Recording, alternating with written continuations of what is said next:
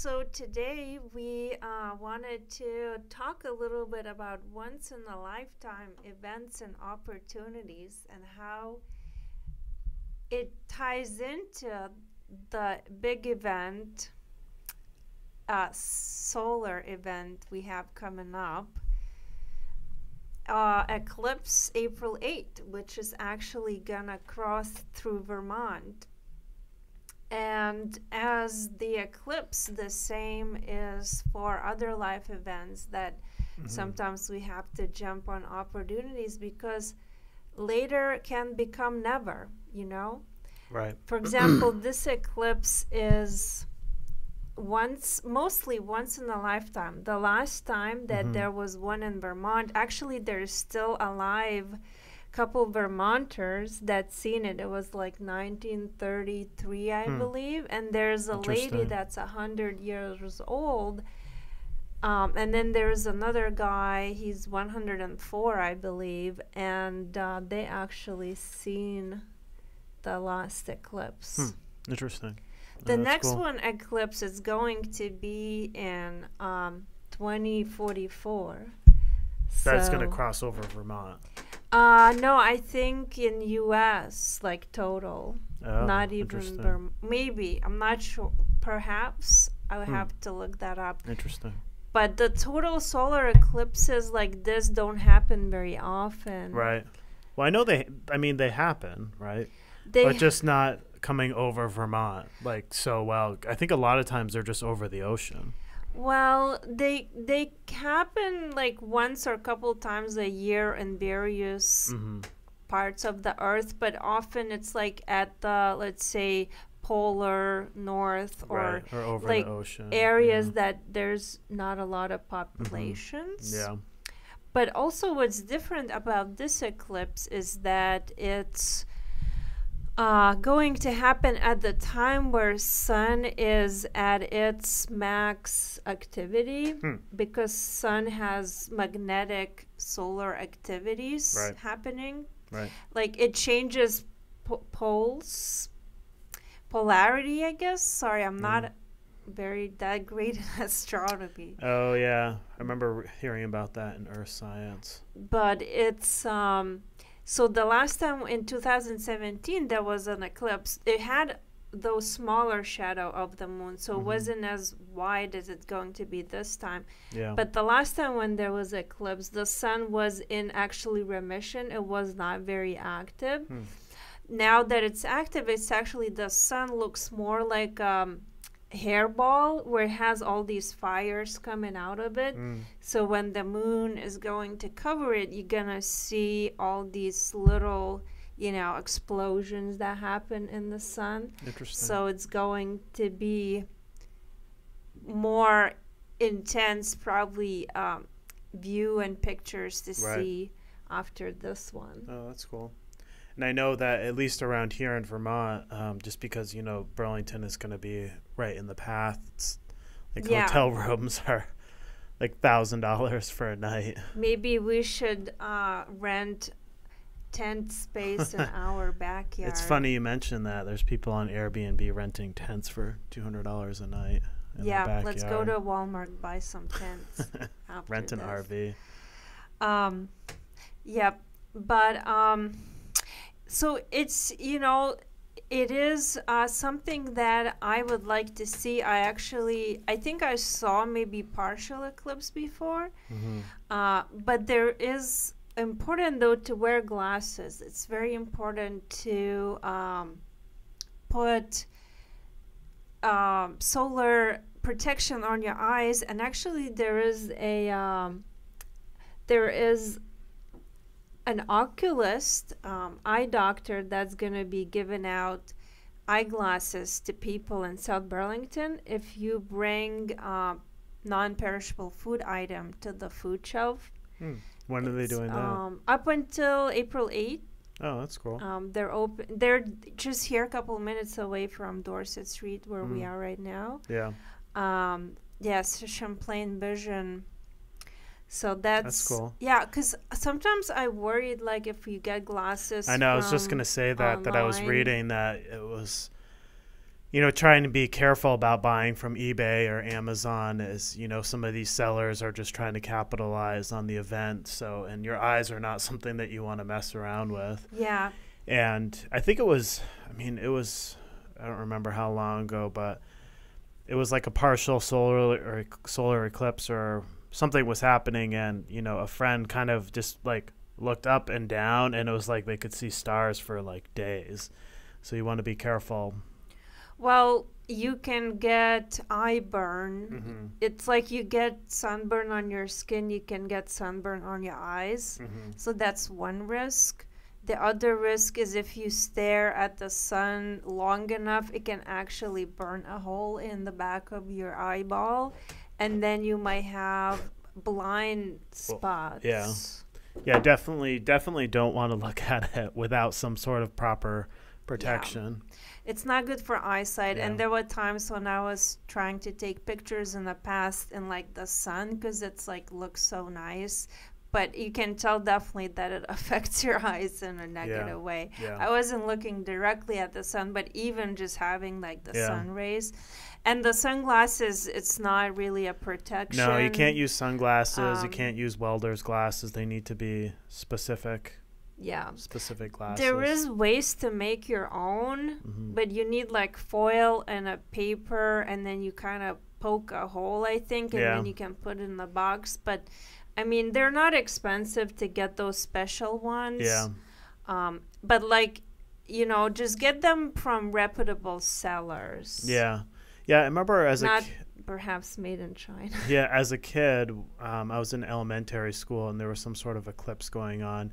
And yeah, it was like we took a piece of cardboard, you cut like a small hole in it, and then you kind of hold that between a piece of paper and the sun, and you can kind of see the reflection on the white paper. Yeah. So it's kind of a cool way. There's other ways too, like using like a box to kind of look at it. Yeah. It's almost like you're looking at the reflection. Yeah.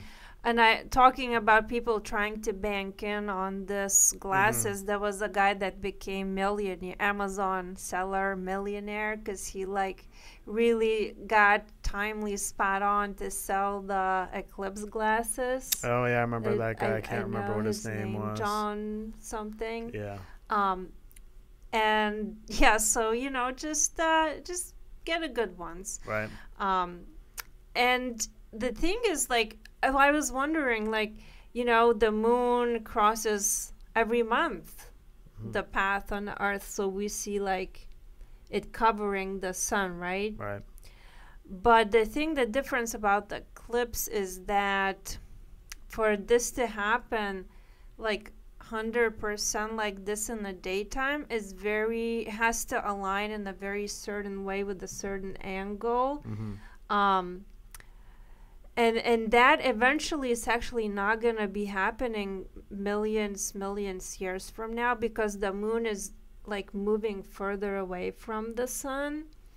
So this is not like a given event, you know. I mean, we're in time right now that we have moon that is close enough and far away from the sun where it can cover, even though moon is like, I think 400 times or 600 times smaller than the sun. The Earth is like 400 times smaller than the sun, but the moon, but because it's closer to the Earth, that's why it can cover the sun, which is bigger, you know. It's interesting when you start looking at sizes of planets and the sun. The sun is quite large. It was the largest, in the system, solar, the closest one.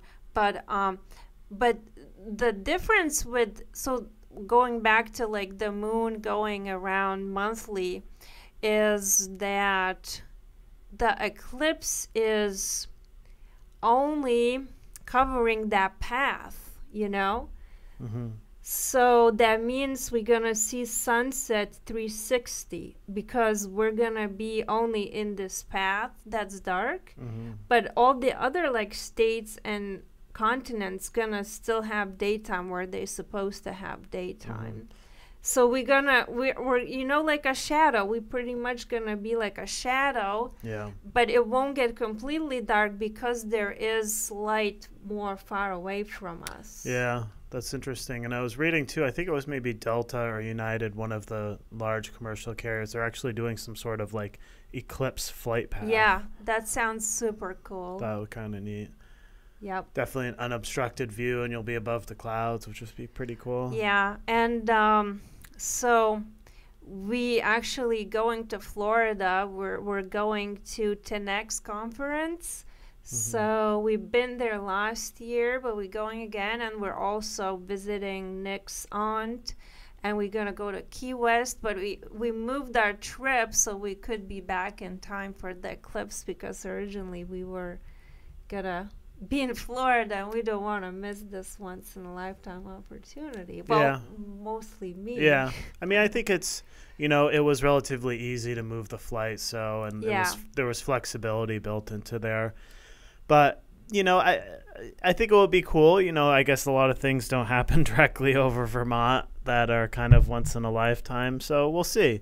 There'll be a lot of visitors. Yeah, I was talking with a buddy. I think it was a couple days ago, and they were saying that it's like something like, or no, it was last night at dinner with Chris. He was saying that they're expecting like 100-something thousand people, you know, coming to Vermont, which is kind of crazy to think, because, you know, Vermont's what, 500,000, 600,000 people total. So it's like, you know, a big increase in people. Well, from neighboring states, it's close to come to Vermont. But if you're down Canada, south, I would go to Texas, because then you're going to have the clearest clouds. I mean, chances are, like one of our clients actually told me that he looked past years during cloudy. April 10, like the percentage, and actually he found that most days were not cloudy. They were not cloudy. Yeah. Interesting. Yeah, so hopefully we luck out and it won't be too cloudy. Because, I mean, it is a springtime already, so there are less clouds. Well, no, it's, you know, Vermont's very touristy, so it'll be good to... Yeah, and if you come into town, you can come get a massage with us to relax. But I would say book in advance, because I don't know, like we might be slammed. Well, a lot of schools are canceling. You know, my nephew's school is closed. We live in Colchester right now, and Colchester School District is closing for that day. Yeah, so. I'm not sure it's Burlington, but I know they're going to have some streets. Yeah, I mean, Burlington, it's going to be kind of similar for anybody that's listening that's in this area to, you know, the fireworks. So, you know, a lot of Burlington streets are going to be closed off. Not King Street, though. They do not close King Street. And there's going to be some sort of, you know, the bus system's going to be running shuttles up and down Main Street. Main Street. People parking at Gutterson, at UVM. So, I mean, it's going to be interesting. You know, it'll be a good opportunity for a lot of food vendors. I don't think we're planning on going downtown to the waterfront, but... We might just watch it in our office parking lot or at home, you know? Just put we're so chairs close, out, maybe light a little fire pit or something. Yeah. I mean, we're thinking maybe at the South Burlington office and maybe grilling. Yeah, but I know that a lot of our staff they want to see it too. So we might have some snacks there, and some of the, we're gonna not book appointments obviously during that time. I don't know who would rather be getting a facial than watching a solar eclipse. I don't know. You never know. You know, I think some people. Yeah, I think some people. Maybe it's not as big a thing for some people. But. Yeah, I know. For some people, it's not. And it's like 4 minutes. And at first, like, I didn't know either, like, what is the fuss, why everyone is talking so much about it. But when you look at it, you know, it is one of the lifetime opportunities. So I just really want to take this, you know, and moving into like one in a lifetime opportunities, the same comes to like business opportunities. Sometimes things line up, you gotta take a chance, you know, or like relationship or friendships, investments. I like a quote from Steve Jobs. He actually had a saying that, you know, believe in all the dots lining up. So, you know, if dots lining up, you have to take opportunity, you have to do it, you have to not miss those chances, you know? Yeah, it's I don't remember the exact quote from Warren Buffett, but essentially when everyone's jumping ship on stocks and, investment opportunities, that's, the time to actually invest. So Mm-hmm. when Well, when others are fearful, you need to not be right. fearful. Yeah.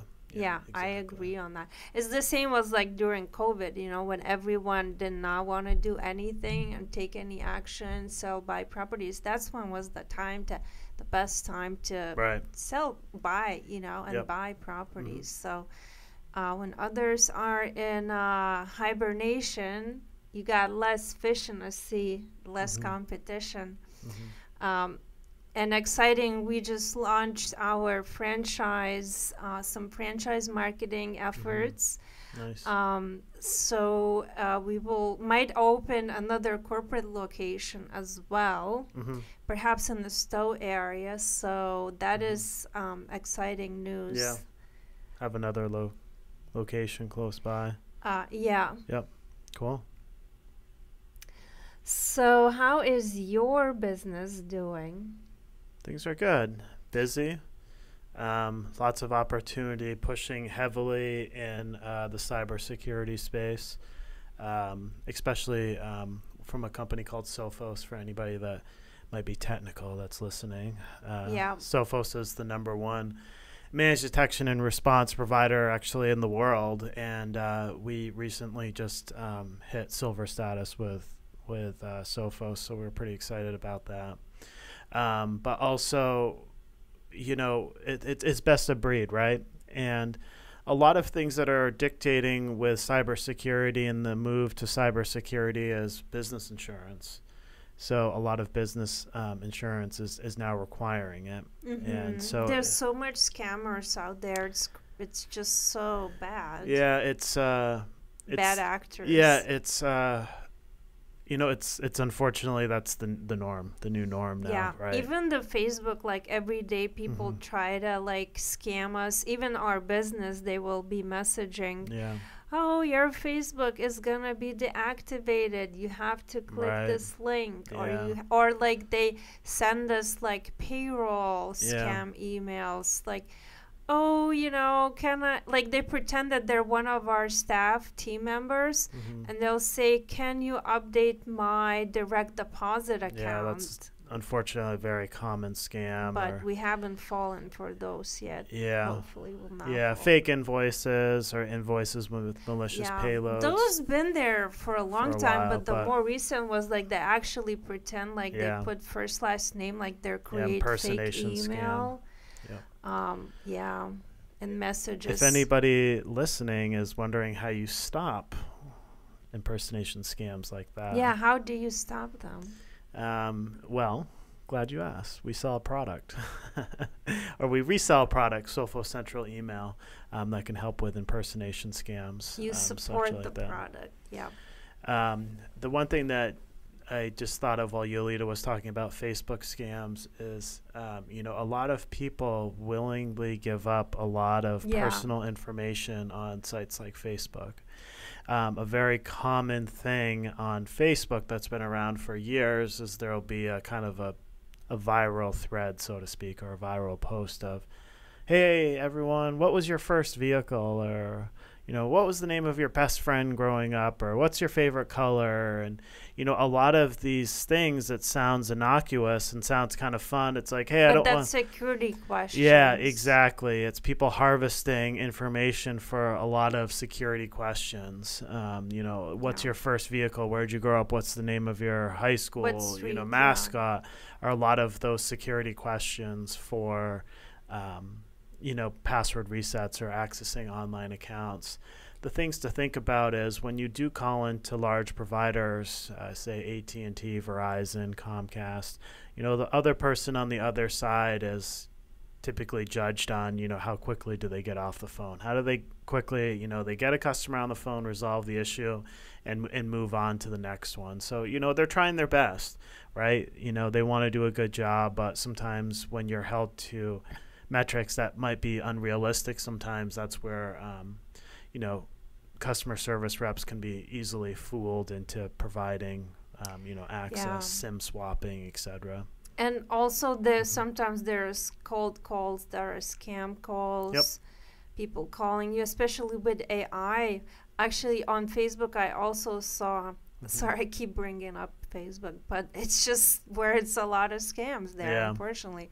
They will pretend, they'd like send you a friend request, and they pretend like you're a friend or something in need, like a fake profile. Or they will say, oh, I won a lottery, I want to give away free, gifts, but I need you to send me this and that, and some, not to mean to stereotype everyone, but sometimes like older people will fall for those especially. Yeah, unfortunately, especially with Facebook, it's the user population on Facebook is aged, right? Even though young people still use it too. But the vast majority, it's a platform with a lot of for everyone, older, but there's older people, folks that maybe are not as technology adept as younger people, or are more trusting, right? Even though young people still use Facebook because they want to stay connected with their old family members and friends. Yeah, and a lot of it's a lot of events are posted just on Facebook. Some I wanted to say Twitter, which is now called X, but there's some businesses that if you want to see when they're open or what's on the menu or what they're doing, it's only on Facebook, or it's only on X or Twitter, or Google. Yeah, exactly. So, a lot of these platforms, provide a service that a lot of businesses utilize, which kind of then draw people, necessitate people, it's using also, those it is services. still a very good, it's one of the best ads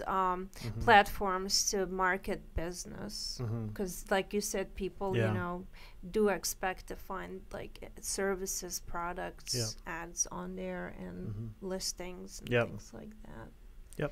There's marketplace too, which is a little, you gotta be careful there. Be very careful. Deal with people locally, deal with people in person in public So what spots. industries do you serve mostly for cybersecurity?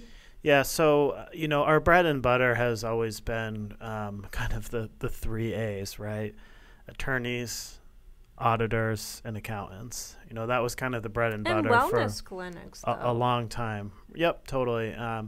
Breaking into, wellness, but really the most common people that we work with, or businesses that we work with and speak with, is that business that's kind of the 8 to 12 person, 6 to 12 person. Also construction companies. Yep, construction companies. Like electricians. Yeah, so, in total we have about 80 clients or so. Manufacturing, yep. right? Yep, about 80 clients, the vast majority of which are kind of in that 6 to 8 person realm, which is a good sweet spot for a variety of reasons. They have requirements that they might need to meet for regulatory requirements. Their business insurance might be dictating certain things that they need to do for auditing, etc. But also, they're large enough that they have a need for IT services. They're willing to spend, and money because they understand. Well, they have to. Yeah, and they understand that, IT is not necessarily just a cost center, can be a profit center, right? If your employees are struggling trying to do basic things, sharing files or, just general office type applications, and they're not able to do that successfully, you're just wasting time, right? Wasting time and money. So, but, to get back to what Yolita was talking about, so really any customer in that 6 to 8 person, 6 to 12 person is really where we like to hang out, so to speak. And for me, it's a good sector to be in because the company, you still have access to the owners, the CEOs of the company, the executive leadership. They're still actively involved. And that's where you kind of have the most fun, where they're growing their business, and you're also growing your business as well, and you're going along with it at the same time, and you can be complementary to each other. So you can say, hey, have you guys run into this? Have you done this or that? Coffee shops too. You serve some coffee shops. Coffee shops, retail, creative agencies. I'm trying to think if there's really any type of sector that we don't really have some sort of. You said you don't really serve medical, the HIPAA compliant. Yeah, we try to stay, there's definitely requirements in terms of, medical, HIPAA. But you can still serve, for example, our brilliant massage and skin, and then psychotherapy. They're not like hospitals. Yeah, I meant medical to be like actual hospital. Yeah, with doctor's office is just or just like acupuncture. Using doctor, like a general practitioner's office as an example. If their electronic health record management system is web-based, something like Charm, you do etc. serve naturopathic office too. Yeah, so anything in that realm of healthcare where HIPAA could be a requirement, we would shy away from a client that has on-premise equipment, where they're storing medical records on an on-premise server or on-premise file share. If they're using an online, Charm is an electronic health management record system that. But I guess you could help them to switch if it. So that's typically where an IT provider would be part of the equation, right? We're not the ones to migrate from an on-premise health management and record system to an online one. That's best to be, professional services from the company that you're switching to. However, there's a lot of moving components to that, right? So it's, making sure that the underlying infrastructure, that you're doing that move in a secure manner, and there could be some temporary infrastructure that needs to be set up, right? But there's to any project, IT is always a component of it. Especially in today's technology world, we use digital phones, we use computers, we use printers. People don't even use like fax anymore. The IRS still likes faxing. Yeah. But for the most part, any project you can think of, there's some sort of IT component, right? Almost, just thinking marketing, you're going to be sending out targeted digital marketing via email. There's an infrastructure component to make sure that those outbound emails are not getting caught as spam and a recipient's spam folder getting marked as impersonation, etc. So it doesn't matter what the type of project is, there's always that IT component for it. Yeah.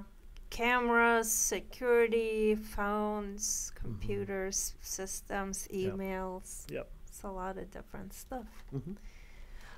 Well, if you don't live in Vermont and you come to visit to Vermont, I hope you have a nice visit.